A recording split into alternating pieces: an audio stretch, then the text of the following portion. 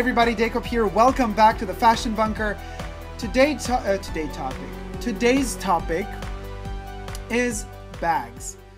Luxury bags, fashion bags, but with the connotation of iconic and icon. I have been asked many times, but a lot of you, whether or not certain bags of today, like you've been sending me model numbers, photos of bags, asking me tips, what bag to purchase. And oftentimes, actually most of the times, the photo would be attached to a question, and the question being, will this bag become iconic? Will this bag hold its value? Will this brand become iconic? And so on and so forth. Well, here's the news for you guys. As painful as this may sound, as much as we might love some new models of bags coming out, I honestly don't believe that there will be another iconic bag anytime soon, coming from any brand whatsoever, not even from Chanel. I don't believe the boy bag will become iconic. I think the boy bag ultimately is a very mundane, very everyday type of bag. The icons, okay, let's cut it short because I could go from model to model and describe every model of every brand that is out there, and that would last forever. Let's just put it this way. For a bag to become iconic, it requires, or better yet, let's say it in the past, it required back in the day a lot for it to today be denominated as an icon. The Kelly bag, the Birkin, and the 255 Chanel bag. Those are the three iconic bags, really. There are more out there, but these are the three on the they're on the Olympus. They are on the top. They are the goddesses or the gods of all the bags. And they are icons because they came in a time. They were made by design houses that are so special. The 255 bag was made by Coco Chanel. She created it herself. There's already a myth behind it within its creation as well. The Kelly bag was created for Grace Kelly, allegedly because she wanted to wear something in front of her belly to hide the fact that she was pregnant. That's iconic. We don't have Grace Kelly anymore. We don't have a princess or a queen that is also royalty in cinema, in Hollywood, acting for none less than Alfred Hitchcock in his movies. We don't have anymore a self-made woman that was an orphan, and that in those times when women had basically no rights at all, made her way, pushed her way up to the top of the world as Coco Chanel, and then created this bag that was meant to make life easier for women, to free their hands so they could wear their bag over the shoulder, instead of, always in the crook of their arm. Well, I mean, Chanel at the end ended up wearing a double chain always like that. But you know what I mean? Plus, give it the time. An iconic bag needs the time. The Kelly, the Birkin, the 255. Decades and decades have passed. And now these bags are icons. You cannot hire some designer. Now, the guy who created the boy bag works now for Dior. They just keep, bouncing on and off. These designers kind of just move from one designer house to the other. And it's like a game at this point. And they just then create tweaks and perks and slightly, different elements for the same type of bag over and over and over again for different companies, basically. The whole system, the way it works, the way it's conceived, the way design and fashion and marketing is conceived today does not allow bags to become iconic, really. It's like fashion has bit itself in its own butt or in its own tail because it wants to create and produce and overproduce, and it wants you to desire a piece that's been like spat out into the market immediately, purchase it immediately, and they already are building up an idea for the next one coming up next season, and they're going to want you, they're going to make you desire, they're going to make you want to spend all your hard-earned cash on it to buy that bag as well. And then once that season is over, they're going to do the same over and over and over and over again. And they know it's tricky because if they create a bag that's really very iconic that everybody wants, if that bag is overly available, well, then it won't be that iconic after all because the desirability factor will have disappeared, you see. And in today's day and age, also with the internet, with the speed in which we have access to information, that also, as a paradox, blocks off the capability of a product to become iconic. When the Kelly, when the Birkin, when the 255 came out, there was no internet.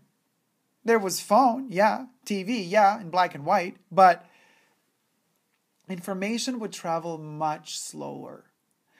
And for something to achieve a position globally, it would take it weeks and months even, and years.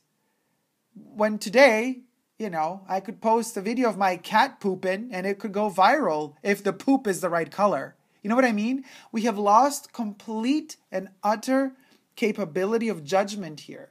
We are not even capable of really seeing through all the shit that is literally thrown at us as viral, important, great, this is iconic. All of these genius, all of these huge words are just like thrown at us like slaps in our face constantly, and then we get lost.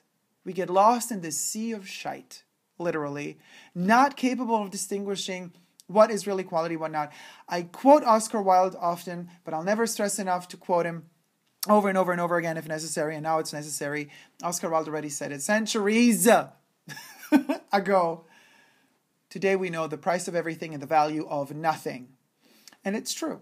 This is really true. And there are only a few things that still hold their true value. And here we get to the point, a lot of you also ask me, I just purchased this bag, Dacob. I'm not so sure if I want to keep it. I might be sending it back or returning it because I'm not sure if it's going to hold its value. I have to admit, now as much as I love each and every one of you, and this is nothing against any one of you in particular, I don't like that sort of question. It really is beginning to annoy me. Stop purchasing a bag for its value, for the fact that it holds its value, for the fact that you're going to justify a huge amount of money you're going to spend on it and saying, oh, but I could resell it one day. You could resell anything one day if you know how to resell it, if you know how to talk, if you know how to sell, if you know how to maintain your pieces in pristine condition and treat them well, and yada yada. You know the buzz. But this is not the point. The 255 bag, the Kelly and the Birkin did not become iconic because they had a great resale value from day one. No. That's not what makes a bag iconic. That's what makes a bag cheap. If you think of it only in terms of, will it hold its value? Will your heart and your experience and what you live with that product, that bag, will that hold its value? Will you allow that bag to live with you? Will you allow that bag to be a part of your life? Will you allow that bag to, together with you as a frame to your identity? Will you allow that bag to be a part of your experience, your life? Will you let it in to your daily routine? Will it become something that you use without even thinking? Like when you brush your teeth, you don't really think about it. The moment you're brushing your teeth, it's so instinctive. That toothbrush is such an intrinsic part of your daily routine that your brain kind of just shuts off and you just brush your teeth instinctively and mechanically in a way you don't even think about it really. That toothbrush is iconic. That toothbrush holds its value in that respect because it is such a chained and linked part of your daily routine that you have no choice but to consider it iconic for yourself. If you allow the bag that you've purchased to become such a strong bond, to your daily routine, that's where icons are born. Now, speaking generally, there is no more Grace Kelly. There is no more Coco Chanel out there. These huge personalities that are needed also to contribute to a creation of an icon and an iconic bag, if we're talking bags in this particular video. But as you can see, this topic can also be generalized. We can also go further into other directions. But sticking just to bags, we're lacking the personalities. We're also lacking that presence. And why? Again, because these iconic personalities that almost all of them had died off in 2016. We still have a lot of them left, thank God, but let's hope they stick around for a long time to come. The youth that is out there is so speeded up. It's so smacked in your face. There is no time to give these famous personalities, the right product and let them wear it for a long time. A lot of designers from Dolce Gabbana to, I don't know, maybe even Gucci. I'm not so sure about Gucci because now they have, they've changed the artistic direction. So I'm not so sure. I think they already have bags with names. No, not really. With the new Gucci, I think we still don't have bags that are dedicated to some personality, to some model, to some actor. You know what I mean? A lot of designers are trying to do that, but that doesn't work nowadays. Birkin is Birkin. What are you going to call a bag? Taylor Swift? It's a joke. You know what I mean? With all due respect to Taylor Swift fans, great musician, great voice, but not the right character to carry a bag that has her name and make it become iconic, because the times are not right for that.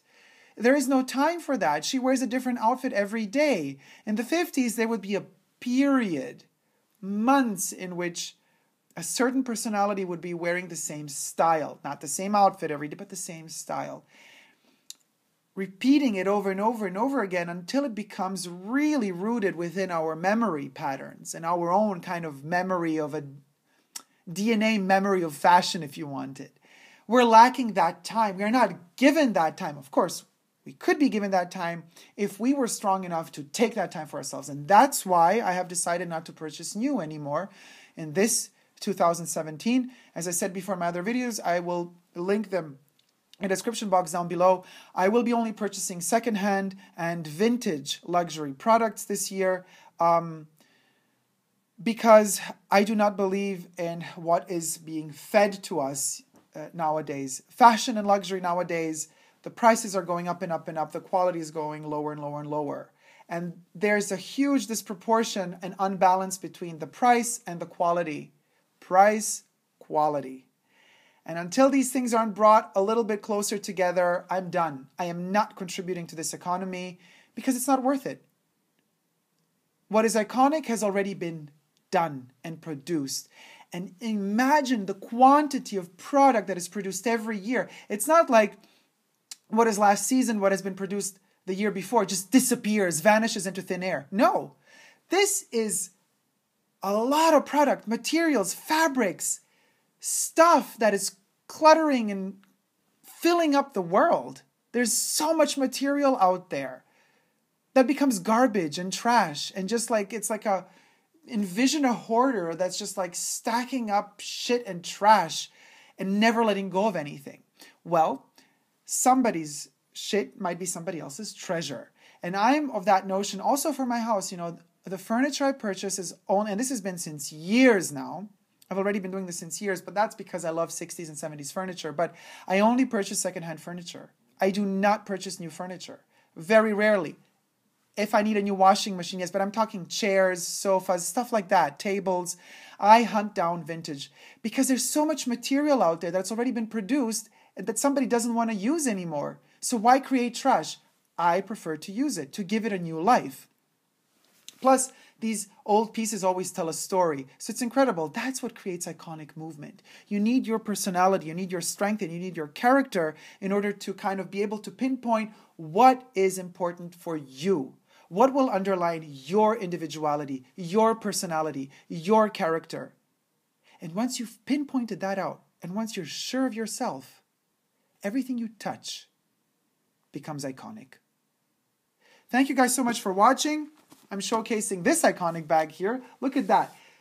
It's from Fall/Winter 1996. You've seen this bag in my top 7 vintage bags, vintage luxury bags, but I'll post the link in the description box down below. This is kind of reminiscent of 40s Italy, Sicilian kind of style, Dolce Gabbana, even though this one was interpreted in velvet for Fall/Winter 1996. This is a freaking iconic bag, even though it doesn't really have a name, even though you see it and you think, oh, grandma. No, I see it and I think, timeless. Value beyond value. There is no value. It's timeless and it's precious because I love it. It's priceless because I wear it and I own it. And that's all that has to be important to you guys. When you select, if you love something, we're talking luxury here, whether it be secondhand or new, whatever. You don't really need luxury. You want it, you desire it, you crave it. So if there's something you want to purchase, it's not because, oh my God, you need it, because you don't have any bag in your life. No, you don't even purchase it for the value factor. You purchase it for the love and attachment you have to it. I ask myself every time I see this bag, what story does it tell? The person that had it before me, because I purchased it secondhand. I mean, it's a vintage bag from 1996, so it's 21 years old now. What stories does it tell? It inspires so much. Every time I look at it and I smell it, there's a story there. And that's priceless. Thank you guys so much for watching. I hope you've liked this video. If you have, please do thumb it up and let me know what you think about it in the description box down below. I'm wearing D&G 1990, spring-summer 1996. And 1990s Christian Lacroix cross, sweetie darling, very ab-fab today. So vintage through and through. Don't forget to subscribe to my channel here on YouTube. I'm also on Instagram, Facebook, and Twitter. So no matter how many times they look at you and judge you for what you're wearing and they think you're wearing your grandma's stuff, so what? I'm proud of my grandparents. I'm proud of my grandmother, goddammit. And I never give up on love. See you soon. Take care. Love you. Bye.